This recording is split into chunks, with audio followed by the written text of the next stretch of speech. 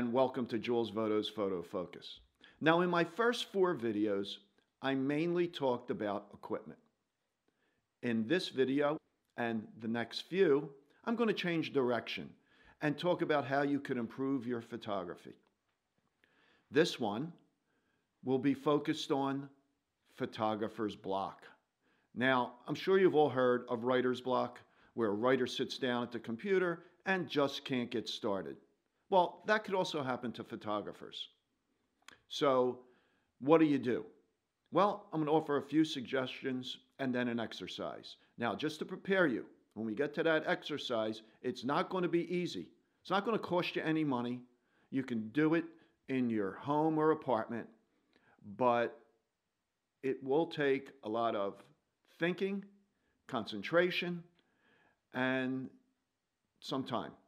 So, for starters, what I suggest, visit an art museum. Look at the photography, look at the paintings, even the sculpture, just for inspiration. You're not going to copy another photographer's work, but just use it for inspiration. And of course, you can visit your local bookstore and look at works of photography. Or, of course, it's easy today, just go online and look up some photographers. I suggest you look back at some of the old greats, Paul Strand, Alfred Stieglitz, Edward Steichen, of course, Ansel Adams. When I was starting out, I was fortunate to find this book in a used bookstore, Masters of Photography by Beaumont and Nancy Newhall. It has a lot of great images in it to inspire. The reproductions aren't that great, but the photographs are. Now, it's long out of print. It was published in 1958. But maybe you could find it on eBay or in a used bookstore. Okay, so now you've gone to the art museum, you looked at some work, give it a shot, see what you can do, see if that works for you. Also, you can revisit places you've been before. Let's say you've been to someplace close to home, a park, with a lake, whatever, and you made some photographs, but you're just not happy with them. Well, try going back in different light. Try going back first thing in the morning, right after sunrise, or later in the evening, just before and after sunset. Things will look totally different. Also, don't stay inside if the weather's bad. Sometimes you can make some great photographs in the fog, in the rain, and in a snowstorm. Okay, so now let's get to that exercise I talked about. Okay, like I said, it's not easy, but it should help. All right, so what you need to do is find 5 or 6 objects, regular objects in your home. Just plain old, a chair, a rolling pin, anything. Items that you see every day that don't seem visually exciting. And what you're going to do is take your camera, and it doesn't matter. It could be film, it could be digital, a point and shoot, it doesn't really matter. But what I do suggest is that you use a normal lens. So for a full frame camera, film or digital, that would be around 50 millimeters. For a crop sensor camera, the equivalent, depending on the crop, it could be a 30 or 35 millimeter lens. And if you have a zoom, if you only have a kit zoom, don't despair. You don't need a lot of equipment for this exercise. If you have a kit zoom, set it to an equivalent focal length for about 50 millimeters. Okay? You're not going to need any special lighting, just normal room light or window light. And take those objects, those 5 or 6 or 7 objects, and I want you to photograph them in multiple ways. And this is what I mean.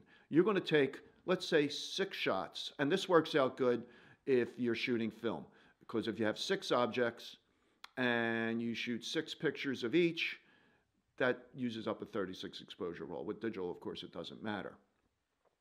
So what you're going to do, you're only going to vary 3 things: your distance from your subject matter, the framing, and the angle that you're shooting it at. Just think before each shot. And I would also recommend, if you have one, use a tripod. That'll help to slow you down, and even use manual focus. All these things will help to slow you down. I know with these auto everything digital cameras, it's easy just to fire off a ton of shots in a matter of minutes. But we don't want you to do that for this. Just take your time, study your subjects, and produce these photographs. Okay, so now you shot all the pictures, head over to your computer or have your film developed and look at each image. By the way, if you're shooting film, I suggest you shoot in black and white. And if you're shooting digital, in your RAW converter or whatever editing software you use, convert those images to black and white. That eliminates the issue of color, and you don't have to worry about white balance, and I think it would just simplify things. Your goal is to make one interesting image of each object. And if you did that for all 6 objects, great. If you didn't, maybe you got 3 good images, go back and reshoot the other 3 objects. And don't be discouraged. It could take a little bit of time. Might have to do this over a period of a couple days, but it will really help you in the long run. And now let's say you have those 6 images. You have 6 images that you feel are good.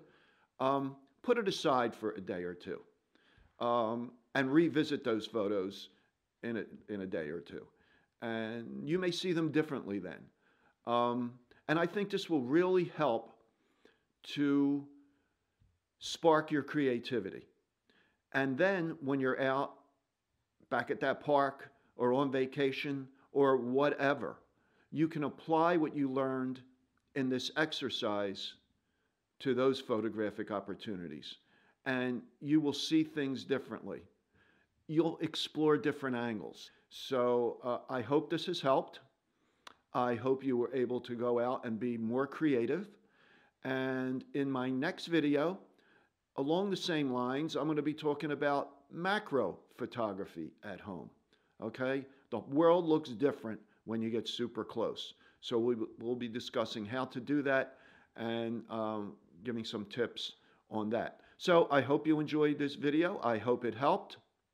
If you liked it, please give it a thumbs up, subscribe to my channel, and ring that bell so you'll be notified anytime I publish a new video. Now, I'll be doing that. I'll be publishing a new video every Wednesday morning. And if you didn't like it, please leave a comment in the comments below. Let me know what you didn't like. I'm trying to make these videos better each time, and your comments will help. Okay, so go out and make some interesting images. I'd really like to see some of them. So email me a link to your Flickr account or Instagram. So I will talk to you next time.